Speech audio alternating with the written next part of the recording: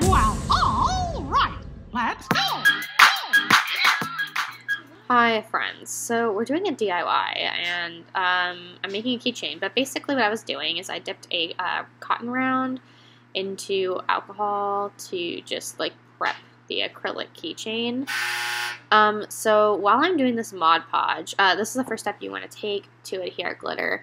I stuck the Mod Podge in the middle and then spread it out so I could have an even like layer of Mod Podge and it's not all clumpy in random areas. But anyway, while I'm doing this Mod Podge, I guess I just want to give like a little update. I was thinking that I would do more DIY videos because a lot of the times I just don't want to film because I want to do DIYs. So I'm like, oh, well, you could just film the DIYs. And this is actually an order that I'm making.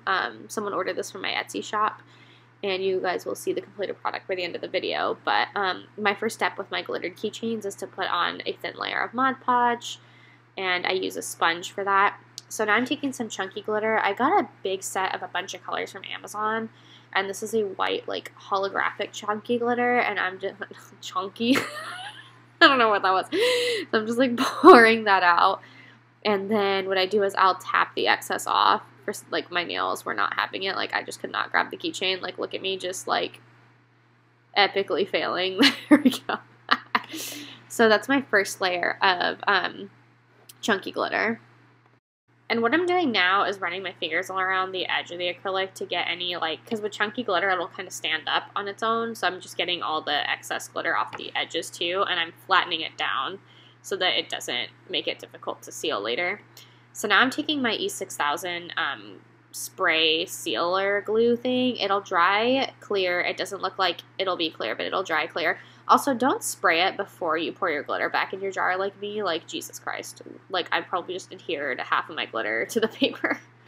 So now I'm just, like, folding the paper up and pouring the glitter back in the jar. I think I spill it, honestly. Oh, wait, no, I didn't spill it. So now I'm taking some Britetone to seal the glitter. I am now using a different method because it's quicker, but I have Britetone in like a little squeezy bottle I got from Dollar Tree. Britetone, I don't know if you can get it anywhere other than the Britetone website, but I use Britetone as an alternative to epoxy and resin because it's non-toxic and safe to work with without gloves. So I'm just taking that Britetone and evenly spreading it over the glitter. Oh, and by the way, I didn't say this, but after you Mod Podge, you wait 30 minutes, and then after you spray with E6000, it says 30 minutes, but I wait an hour just in case. So yeah, wait 30 minutes after the Mod Podge, an hour after the E6000 spray, and then you can put your Britetone on. When I seal my keychains with Britetone, I usually have to do 3 layers to get a smooth surface, and make sure you wait 3 hours between each layer of Britetone. The person who ordered this wanted You've Got Some Fangs in some red vinyl on the keychain. So I went ahead and designed that in Cricut Design Space, and I used a holographic red to orange shift vinyl. And I have some transfer tape on there to apply the vinyl to the keychain. I do have a video where I go over like what I do in Design Space, or I have one coming up. So stay tuned for that. But I know a lot of people who do DIYs are very familiar with how to make this sort of design. I actually do my fonts on, like, if I'm going to do words, I literally just go on Canva because I pay the premium for Canva and type out whatever words I want, because I've found that the words on Canva weed so much easier than the words in Cricut's Design Space. I don't know why. So now I'm taking my Cricut tool that basically works like a credit card. I'm just making sure the words adhere to the glitter keychain. And again, it's very important that you do however many layers of Britetone you need to make sure your surface is smooth so that your vinyl can easily adhere. So now I am putting my transfer tape back on its square because honestly I reuse the crap out of my transfer tape.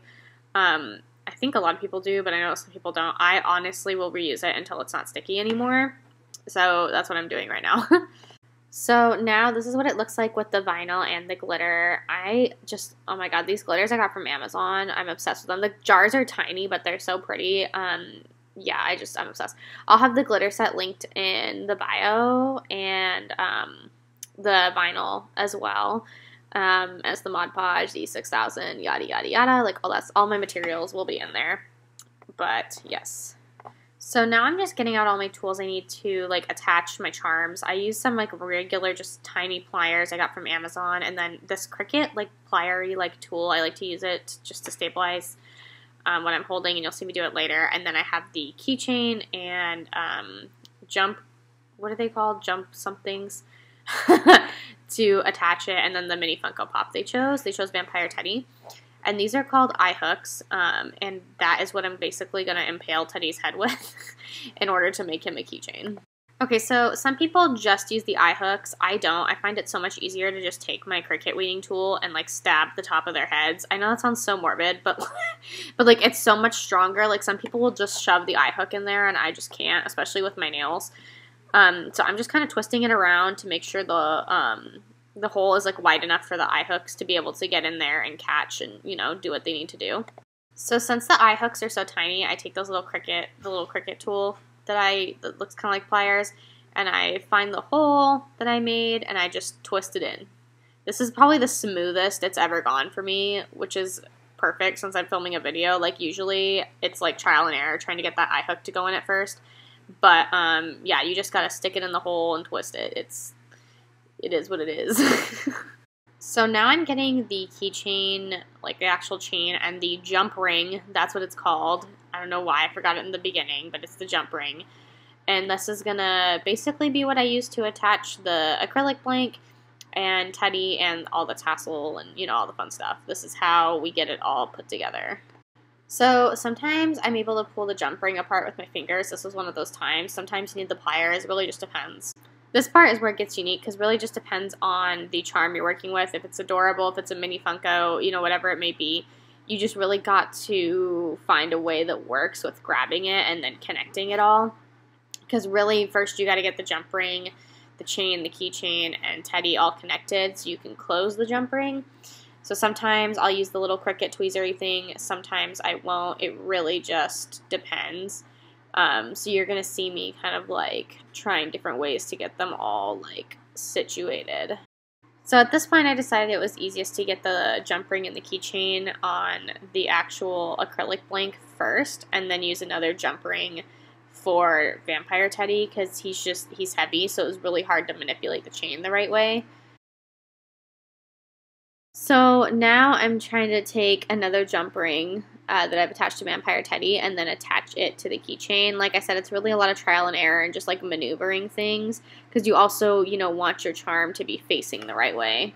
And see, he'll fall and I'll pick him up. Like, honestly, this is probably the most frustrating part of the process for me because sometimes it goes really easily and sometimes it just doesn't. Like, this was one of those scenarios where, like, getting the eye hook in was so smooth and then, like, getting the jump rings connected was, like, just stressful. Like, it was just, like, his head is so big, so it was kind of, like, hard to work with at some points. So off camera, I put the tassel on the key ring just like you would normally put something on a key ring, and voila, he is complete. I love how this one turned out. This is probably one of my favorite orders. The colors are just everything. I thought the red tassel would go great with the red vinyl. If you liked it, please let me know in the comments down below, and I'll see you next time. Keep moving forward. Bye!